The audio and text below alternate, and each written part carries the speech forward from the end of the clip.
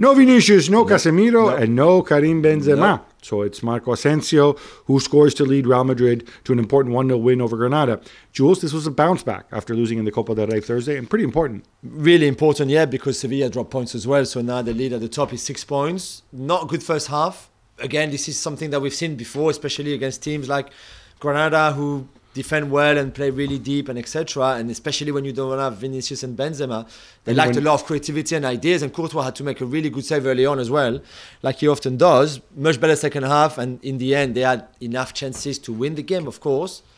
And you won it. That's the most important. Noteworthy, move on. Marcelo starts because there was a Fernando, Yeah, no and more Real press. Madrid don't lose. Yeah, for once, actually win a game, which is pretty good. And Isco but at centre forward.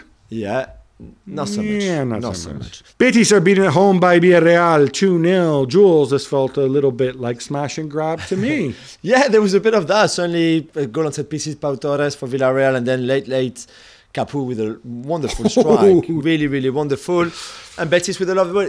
They looked a bit tired. I have to say they played in midweek in Copa del Rey, 1-4-0. which Villarreal didn't do.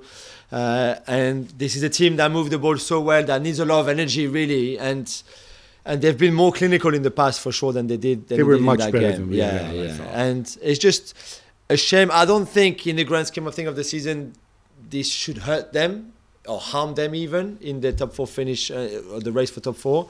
But yeah, let's be more clinical and maybe find a bit more energy, because the problem is they also have the Copa del Rey still to play. They will have the Europa League against Zenit to play as well. So there's a lot of games coming for Betis with not the much bigger squad either. Ivan Rakitic misses a penalty in injury time, and Sevilla are held to a 0-0 draw at Osasuna, which means they lose ground on Madrid. Penalty aside, Jules, this was not a good performance from Lopetegui's crew. In fact, it would have been a smash and grab. Yeah, it would have been. Not good again, collectively, individually. I think they haven't won in 4 now in all competitions.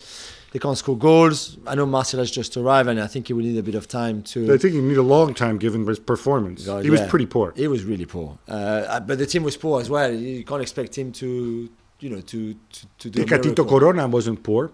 He played well. You love him so much. He's had a big impact, to be fair, since arriving. But yeah, we're going to forget and then move on. But now they need to look more behind them, to be fair, for that second place than above them with where Real Madrid are.